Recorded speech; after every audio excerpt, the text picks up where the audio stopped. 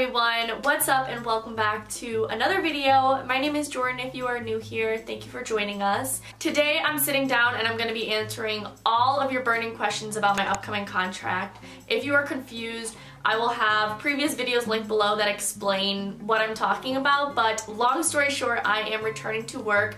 I work on a cruise ship and I'm so excited to get back to work. I have been out of work for over a year, obviously because COVID has impacted my industry very, very heavily, but the time has come for me to finally return and I could not be more thrilled. Before we hop into this video, I want to quickly thank Ana Luisa for sponsoring a portion of today's video. If you are not familiar with Ana Luisa, I have talked about it many times on my channel. I love their jewelry. I love the meaning behind their jewelry. I am a ride or die Ana Luisa stan. I have so many pieces from them.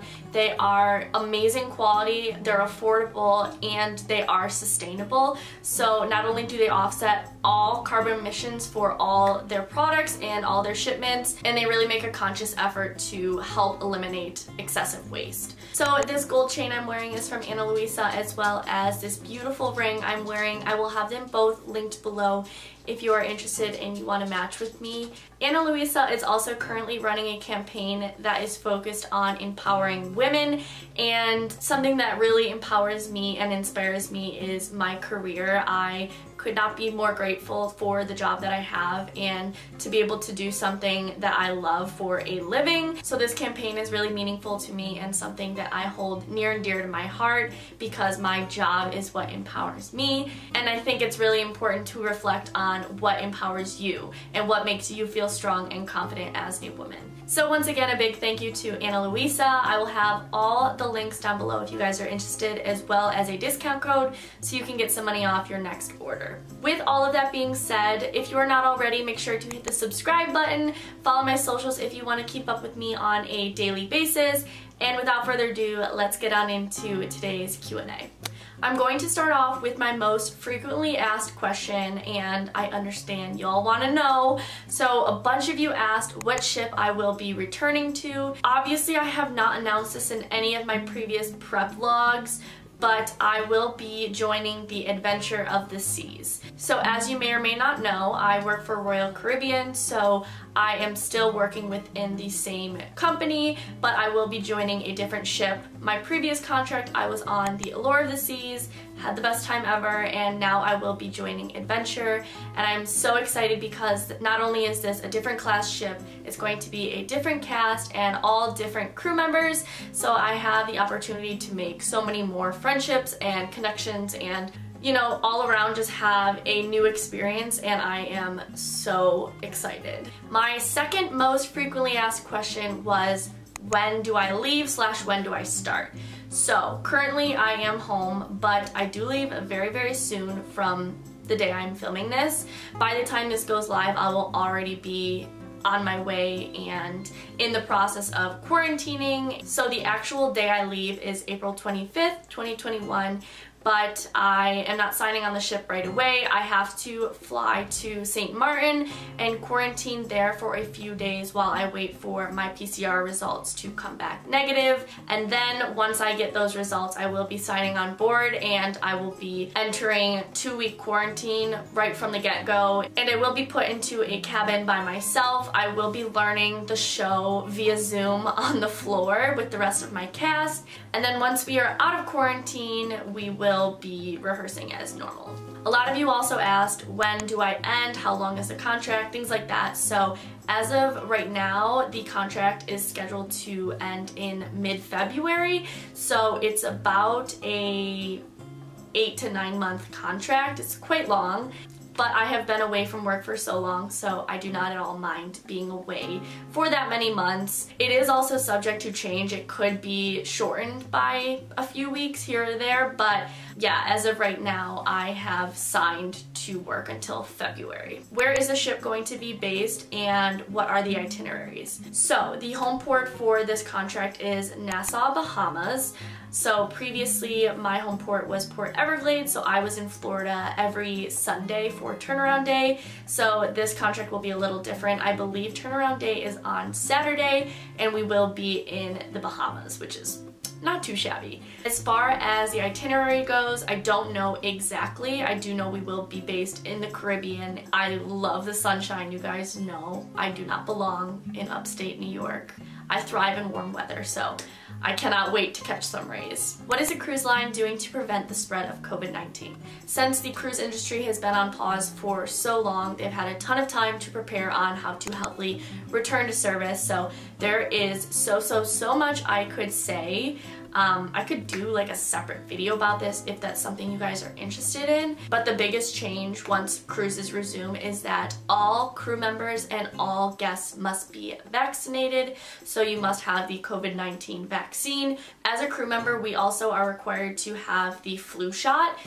Before this wasn't mandatory, now it is. We also are required to wear face masks, maintain social distancing, all things that are already implemented into our everyday life now. Additionally, they have gotten rid of self-serve buffets, so you will no longer be able to just walk up and grab a plate of french fries, sadly. But of course, this is going to help prevent the spread of germs. Crew life will also be a lot different. I'm not sure yet if I have a roommate or if I'm going to be rooming alone. We will just have to stay tuned until I arrive on the ship.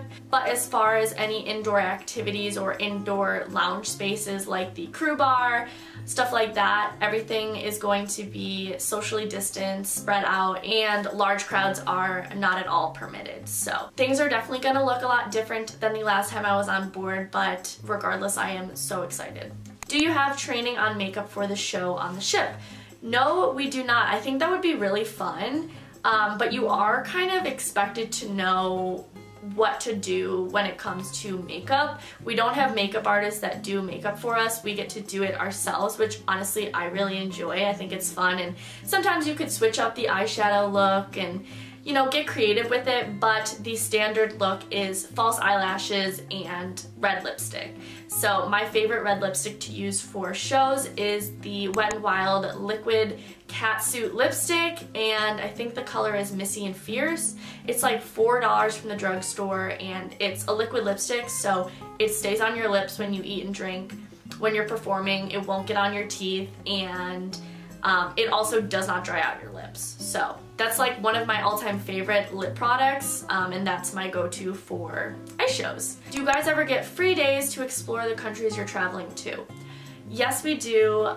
It really depends on what your position is on board, and I will say I am so grateful that the position I have offers a lot of time off, so I can really, you know, soak in the experience and enjoy port days. There are never any shows going on when we are in port, which means I don't have to work. So because the majority of the guests get off to see what the port has to offer, I can also do the same. But as long as I don't have any other side jobs or anything else going on, I am free to get off and enjoy the port. How will you balance your work, YouTube, and making time to also have a social life? Time management and I are besties. I've always had a crazy schedule my entire life since I was really young, so I'm not too concerned about it. The only issue that I'm going to run into is uploading twice a week, only because of the lack of Wi-Fi. I don't have Wi-Fi on board, I have to pay for it, so I have to just make sure that I can upload in advance when we are in a port and make sure that it goes live at least twice a week. Last contract I was decently consistent, but I didn't have an upload schedule like I do now, so I'm going to try my best to stick to my schedule. If not, I might have to adjust slightly, but I usually edit at night if there's nothing going on and I'm just laying low in my cabin, and sometimes I also do it in the morning. So I'm feeling pretty confident that I will be able to balance everything accordingly and stay sane. Will you get on the ship a few weeks before guests come to learn the shows? Absolutely. Usually we have 2 weeks to rehearse and learn the show and perfect it and then open, but obviously things are different, very different now because we are the first ship going back. So like I said a little bit earlier, I am going to be quarantining for 2 weeks on board before we even start rehearsals. We'll be doing rehearsals on Zoom, and then once we are out of quarantine, we will be rehearsing for a few weeks. The guests don't even come on board for the first cruise back until June, so we will have quite a few weeks on board before guests join us. Is the ice show the same as your last contract?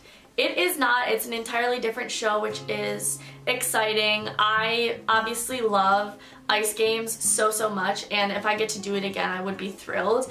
But it's always fun to learn a new show and to have a new track. I'm excited to find out what my solo is, and also all new costumes. I mean, who doesn't love that? So it's an entirely new show, entirely new cast, entirely new costumes. What about ship life do you love the most / hate the most? I think the thing I love the most is that it has brought some of my best friends into my life, and it gives me the opportunity to build really strong connections and friendships with people from all over the world. There is seriously nothing like it, and if you are even considering possibly working for a cruise ship, I would say 100% full send. Do it, you will not regret it. And then I don't think there's anything I truly hate about working on a cruise ship, but the thing I probably dislike the most is the level of responsibility I am given as a crew member, because the safety of the guests is in my hands and every other crew member. So we are responsible for getting the guests and ourselves to safety if there was an emergency on board. It is definitely stressful, and it can be a bit overwhelming at times because you do have to be on alert 24/7, but you do get used to it, and I mean, as long as you know what you're doing for your emergency number, you should be absolutely fine. Are you going to have to perform in masks? I do not believe we will have to. I'm not 100% sure on this, but I do not think so. Will you be able to roam around the ship like before, or will there be strict restrictions? I apologize in advance. I feel like some of these questions I can't 100% say with certainty, but I do have a good grasp of what it's going to be like, and I do think that I will be able to roam crew areas as I did before. I do think we will have to wear masks if we are, you know, up and walking, but we also will be vaccinated, so it'll be interesting to see what it's like. As far as guest areas, I know we will 100% have to be wearing our masks unless we are seated and socially distant from everyone else. Is your roommate in the ice cast? Sadly, Jackie is not on this contract with me, which is such a bummer because obviously you know how close I am with her and we would just have the best time. But I mean, we're still young, so chances of us having another contract together are looking pretty good. Will you be able to get off at ports with the pandemic still upon us? Once again, not 100% sure, but I did find out that Quantum, that has been sailing since December, I want to say, the crew members finally got shore leave, so I think initially we might not be able to get off, but because we will be vaccinated, I think that it's looking quite likely we will be able to get off at ports. But again, I guess we will just go with the flow and see what happens, because honestly I don't know for sure.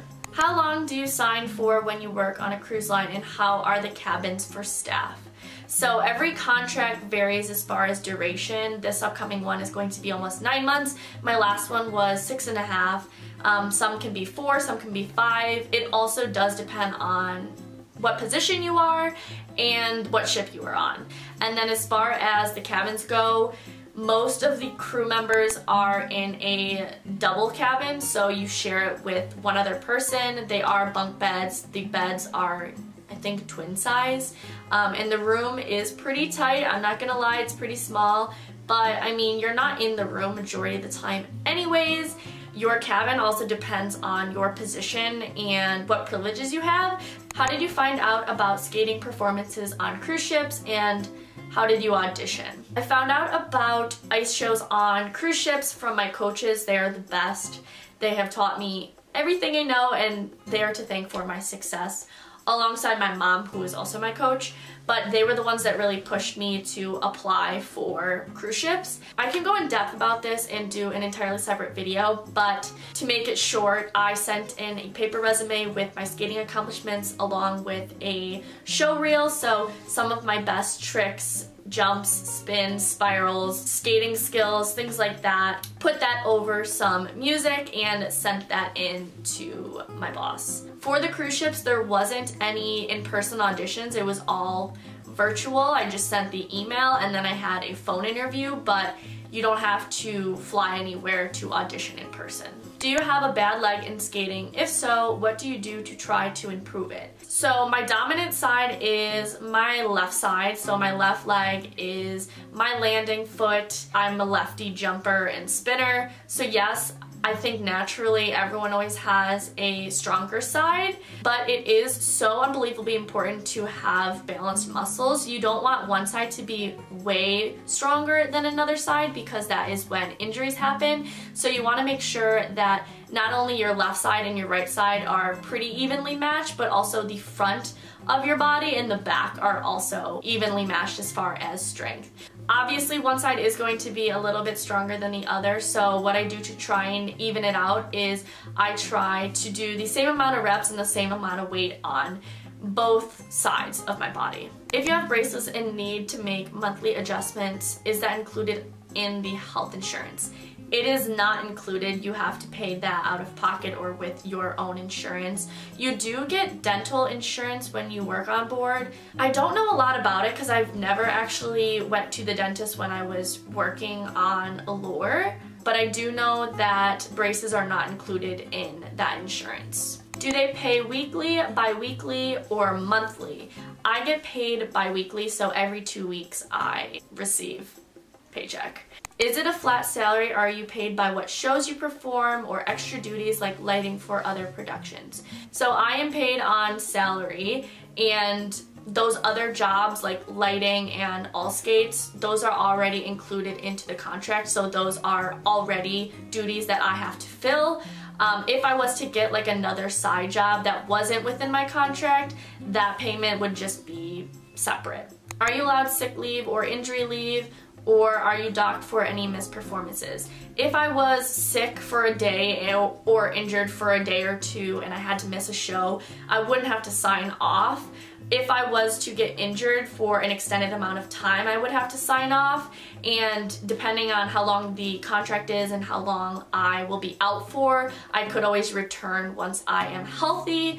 As far as injury pay, we do get a percentage of our salary. I'm not sure whether or not I can disclose this information, but yes, that is in our contract. Is there any built-in guarantee for this particular contract in case of unforeseen circumstances of a shipboard COVID outbreak? So, like I said before, there is so many new procedures and safety guidelines that we have to follow on board. The company has pretty much thought of every possible outcome, so if there was an outbreak on board, there are very set instructions and plans of how we would go about that. I'm in the middle of doing all my online trainings, and there's just an overload of information about outbreak prevention and what we would do if someone was to spread COVID on board. How much downtime do you get between performances and scheduled days off?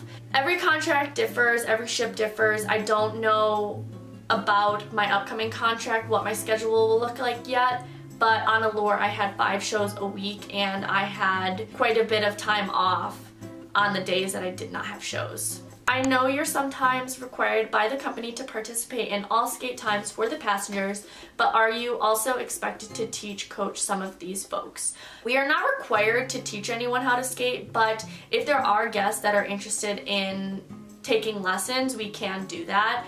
That would be a separate fee for the guests, and it would have to be organized through my ice captain and the Studio B production manager and a bunch of other people. Did you have an attorney to check over your contract prior to signing? I did not. It's pretty cut and dry, pretty standard. My brother's actually in law school right now, so any questions I have regarding contracts, I usually just ask him. Are you allowed to chill at the pool when you're not working? Past tense, pre-COVID, we were able to use the pools as long as there was 5 or less guests in the pools. If there was any more, we are not allowed to, at least for my position. Again, different positions have different privileges, but we are allowed to use the pool deck and lay in the lounge chairs. How do you manage skincare on board? Girl, I definitely struggled a bit last contract because the water is so harsh on your hair and skin. So I got a shower filter for my hair, which was fine. My skin was a totally different story. I actually did break out for quite a bit, which was devastating because I never really dealt with acne. But I figured out a skincare situation and all is well now, so I just bring everything on board, and then on port days or turnaround day I will stop at like a Walgreens or CVS or whatever I can find, like a convenience store or a drugstore, and restock when needed. Have you ever fell when you were doing a skating show, and what's the funniest costume they made you wear? Definitely have fallen in a show many times. I have an entire blooper video, and then the funniest costume I had to wear was probably Stacy, my seahorse costume for opening on Allure, but I loved that. It was a contraption though. It was made of wires, and then there was fabric over top. I had to literally like climb underneath it and then get clicked in with this like little like cushion that I had to wear around my waist. It was a whole thing. Is the crew training physically demanding and stressful? I would say it definitely can get stressful, especially as a new hire, because first of all, you're just kind of thrown into ship life and there's no time to adjust. You just have to adjust at the snap of your fingers. So you're going through all of your trainings and you have a lot of them, and there's a lot of information being thrown at you all while you're trying to adjust to a new environment. So you're also training for your job and working your shifts. So yes, it can be stressful because it's a lot of work in the first couple weeks, but it's nothing you can't handle, and you definitely get the hang of it. And once you are a rehire, it's never as bad because you don't have as many trainings. Okay, and then for my final question, do the skating shows on board ever change, or is it always the same show? Or does it depend on what ship you're on? So it does absolutely depend on what ship you are on. Every ship has a different ice show, and throughout your contract, your show does not change, so you do the same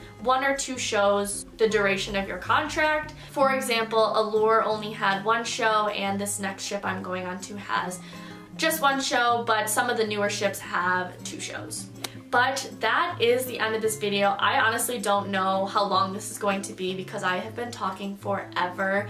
I know there are so many questions you guys have and there's so much information to share, but I truly aim to help you guys answer any of the questions you guys have and be as informative as possible. So if you guys want to see a part 2 and you have more questions for me, I can definitely do that. Just let me know down below. But I really hope you guys got some new insight and have a better understanding of what my next contract will look like. I'm so excited. I can't wait to bring you guys along. Once again, you can follow my socials if you want to keep up with me on the daily. And finally, thanks once again to Anna Luisa for partnering with me on today's video. I will have all their information in the description box if you are interested, and also my coupon code so you can save some money. And have a great rest of your day whenever you're watching this, and I will see you in my next one. Bye guys.